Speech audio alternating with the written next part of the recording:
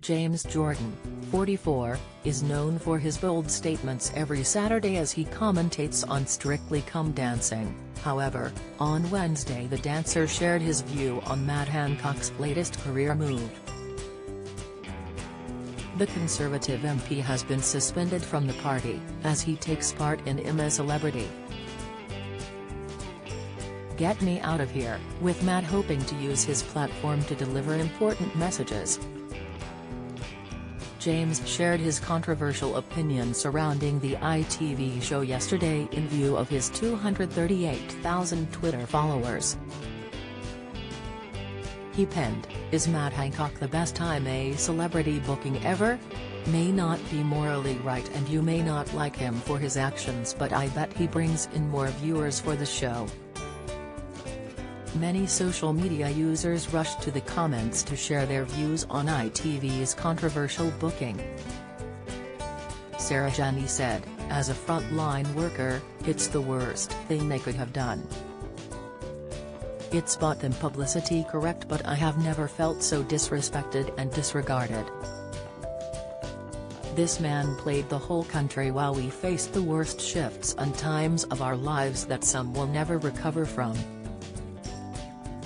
David Byatt added, "As long as it doesn't become the Hancock show and other housemates get airtime. There are some strong personalities in there, so it would be a shame for them if it all becomes about him.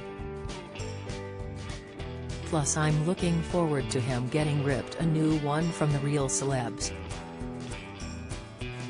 Moggy 1972 commented, "The rest of the campmates will have a boring time as I reckon Matt Hancock will vote to do all the tasks." Since news broke of Hancock's appearance on the show, the MP has been met with lots of negative criticism over his latest career move.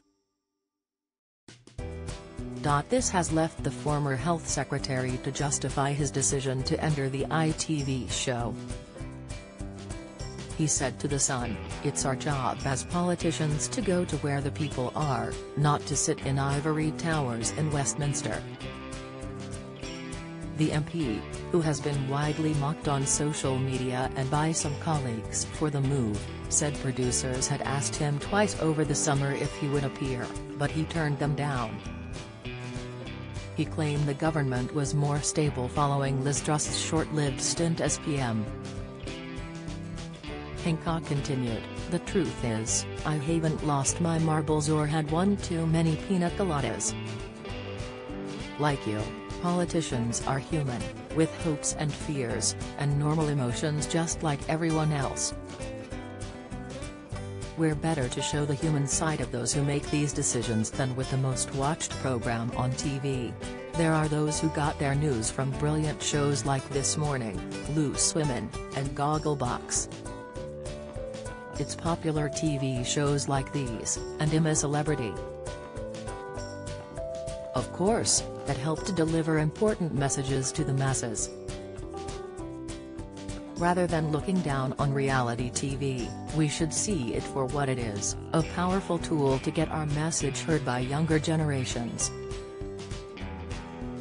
Reality TV is a very different way to communicate with the electorate, it's both honest and unfiltered."